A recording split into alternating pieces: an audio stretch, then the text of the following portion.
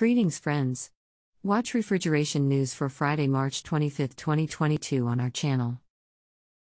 EptaService presented an innovative solution LineON. Mirai Intex has released solution for cryotherapy. Warwickshire Pub installs Panasonic nanoe X to improve indoor environment. The Lab Center of Sanhua's Central R&D Center was accredited by China National Accreditation Service for Conformity Assessment. Registration is open for 2022 ASHRAE Annual Conference in Toronto. Excellent prospects for Chillventa 2022, innovations, networking, and future prospects. So, first news today. EptaService presented innovative solution LineON. EptaService is an Epta brand specialized in after-sales assistance and consulting, which innovates the refrigeration sector with the original LineON digital solution.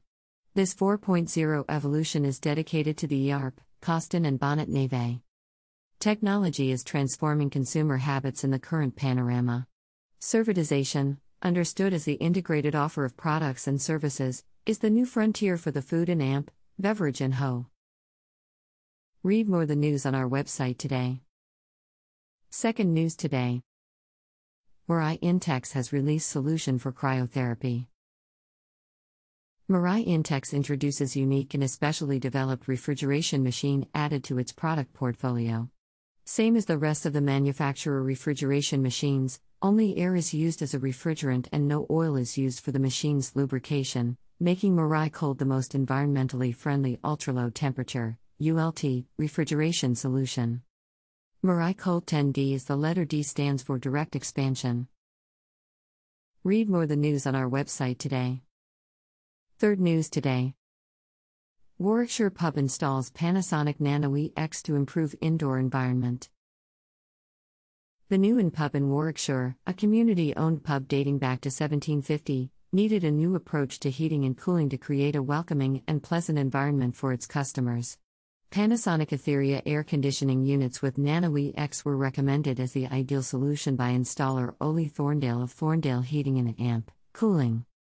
The residents of the small village in Norton Lindsay, Warwickshire, purchased the pub in 2016 to maintain its key role as the social hub of the village.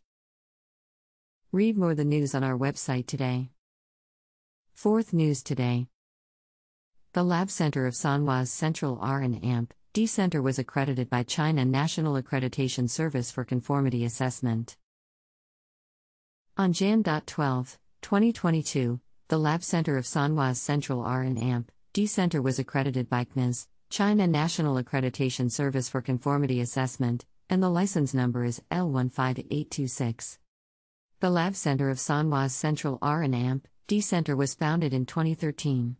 It aims to provide tests for clients' research and development of new products, and assist clients with different researches on new products and the application of cutting-edge technology. Read more the news on our website today. Fifth news today. Registration is open for 2022 ASHRAE Annual Conference in Toronto. Registration is now open for the 2022 ASHRAE Annual Conference, June 25 to 29, at the Sheraton Centre Hotel, Toronto.